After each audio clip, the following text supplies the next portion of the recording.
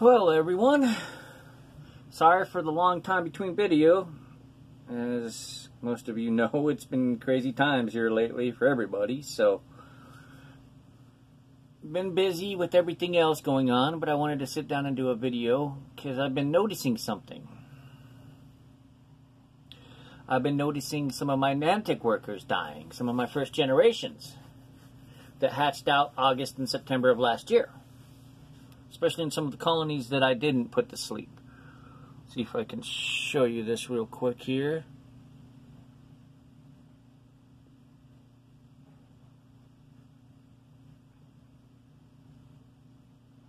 Now you guys are, I'm sorry, I'm trying to do this without.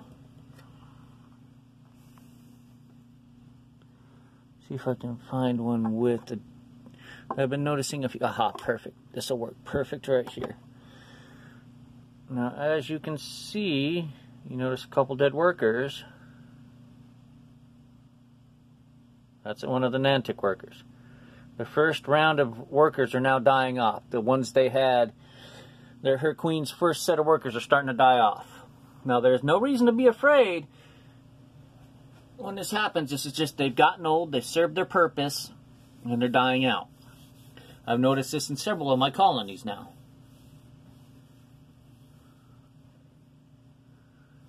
Here, in fact, I think I can show you another one right here.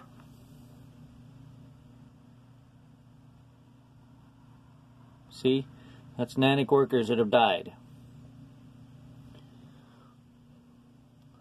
Now that's going to happen, and they will die in bunches too. Not like hundreds of them at a time, but 5 or 10. It's when you start seeing 20 or 30 that you need to start being worried. But for those of you that have had colonies since September, October of last year, be prepared. You're going to start losing workers here soon. It's a natural cycle. They don't live as long as normal workers. They're dying off. And as you can see, there's plenty of new workers to replace them. There's, right there in that picture, there's 1, 2, 3, 4, 5 callow workers. And another one just came in on the bottom. That's 6. Plus a couple more up on top. But see, this is a healthy colony producing more workers than have died. So don't be alarmed if you see that. If you see a couple dead workers here and there. As long as they got seeds and they got plenty of water, it's just the natural life cycle of the ants.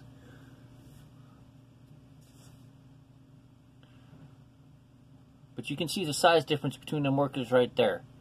The ones tending to queen eggs and larvae.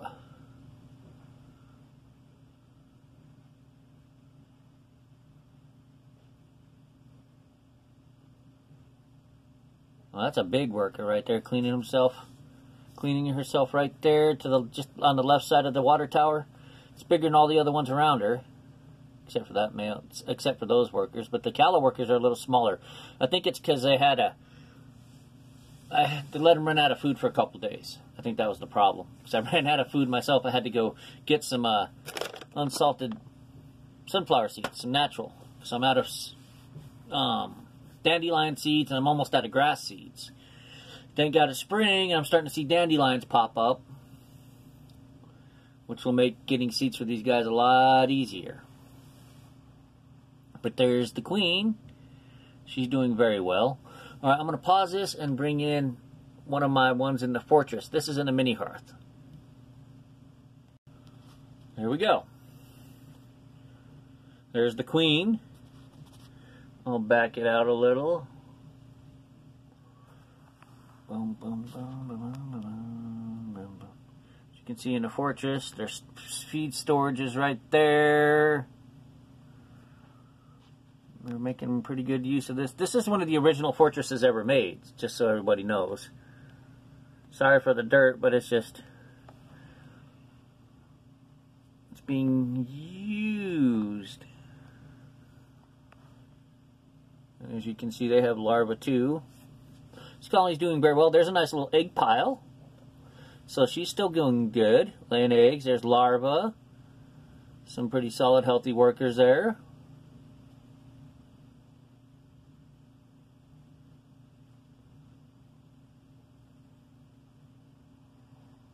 I love these ants. Once you get them started, they're so easy to take care of. There was a callow worker right there. once you can get these queens to their second year, they just explode. Just give them seeds, water, occasional bug. You don't even need to do that.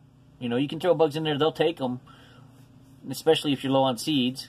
But seeds will work just fine for these guys.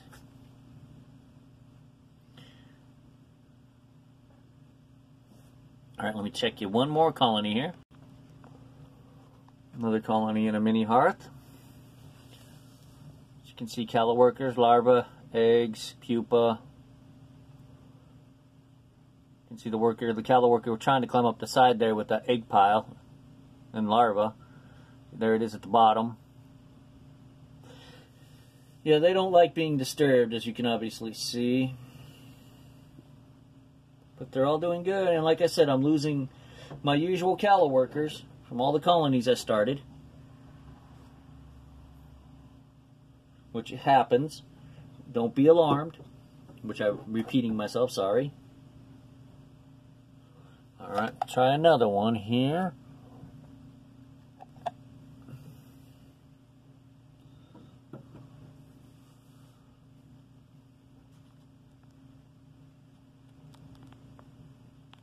And sorry for no little man today. He's not feeling so hot. He's laying down. Hopefully it's not what we think it is, what everybody else is worried about. We think it's just a cold. We've been pretty good about stuff, so. But we're keeping an eye on him just to be sure.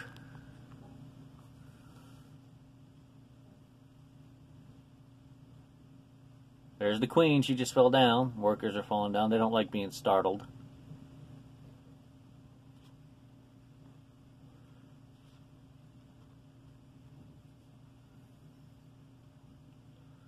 There's an egg pile, workers, larvae, pupa. All my colonies are doing good.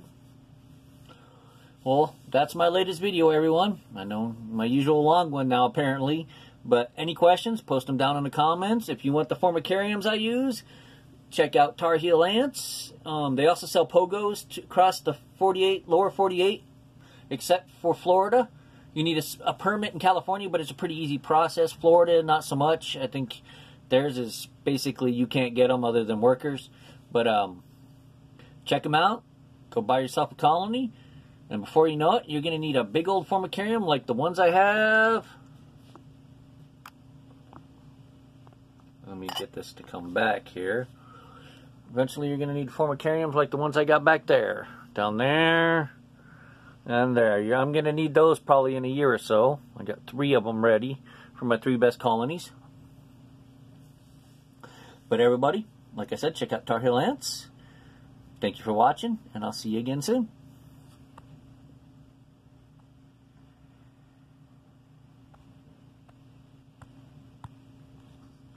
If I can get it to shut off, that is, folks.